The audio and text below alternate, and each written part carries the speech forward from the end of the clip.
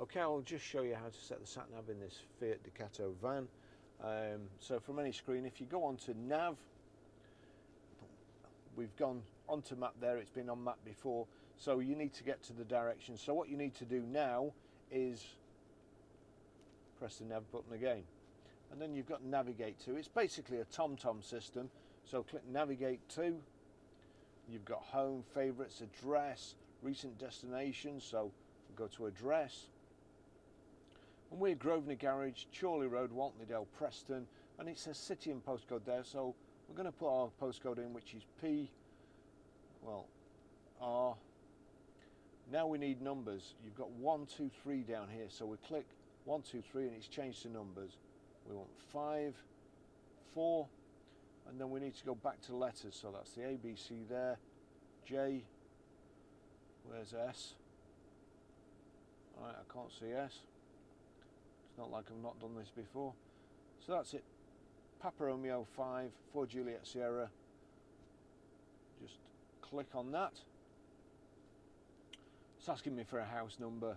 We don't have a number here, but I'll put 272 in and then click done. House number found, not found, nearest available, so done. Turn left. That's it. That's how you set the sat nav. Okay, I'll just show you how to delete a mobile from the Bluetooth audio system in this 2019 Fiat Ducato van. So from any screen, if we go to phone here, go to phone, you've got no phone connected at the moment. You've got settings down here, so we'll click settings and you see Barry's iPhone. Connect or delete the device. I want to delete it.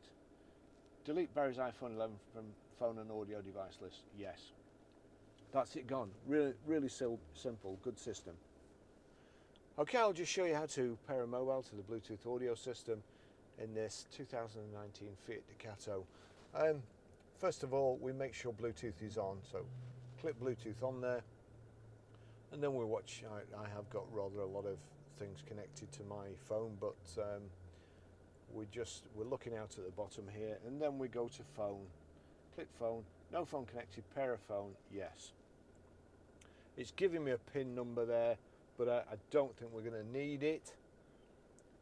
So we'll just wait to see if it comes. Here we go. Uconnect. That's it. So we want Uconnect there. Click on that. Does your device display PIN? Yes, it does. So pair. It gives you an automatic pairing code if you do it this way.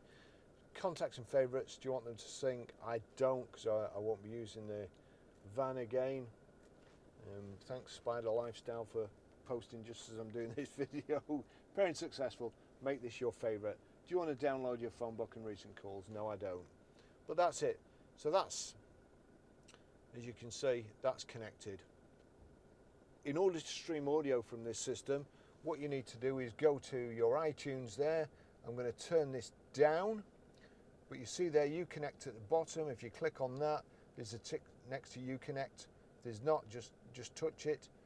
We'll go back to there. So with that showing, if you're on the right setting on the radio, whatever's on your phone will play through the audio system here. Now we go to media, onto media. And it's come up with my phone already. It's showing the same thing playing on there as it is on here. So I'll turn this up. It won't play anything because this is turned down, but I'll just also show you. If you go to source, if it's not immediately on Bluetooth, perhaps you've got USB stick in, but if it's not on Bluetooth, you click source, select Bluetooth like so. Now then, so we're turned up here. And then, if I can't do it for very long, otherwise I'll get a copyright infringement, but...